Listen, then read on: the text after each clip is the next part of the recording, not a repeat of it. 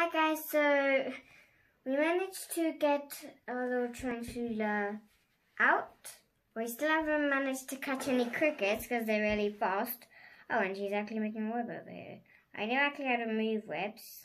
Just gently kind of hold it and just kind of move it where you want it. So now we're gonna... So here she is outside of this terrarium. So as she is actually a grown-up.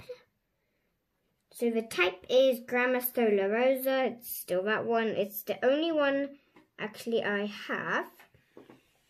Okay. And I think she's still spinning a web on Daddy's fingers. Let's go my hand here. And then she should just walk on it.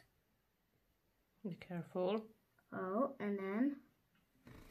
So now we're just slowly moving the hands. So, here she is in my hands.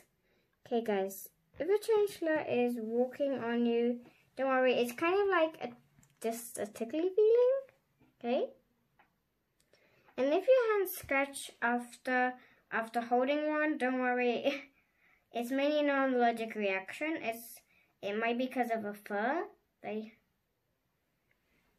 Your skin just was itchy from all the fur. So now I'm just swapping my hands and she walks or stops for a minute.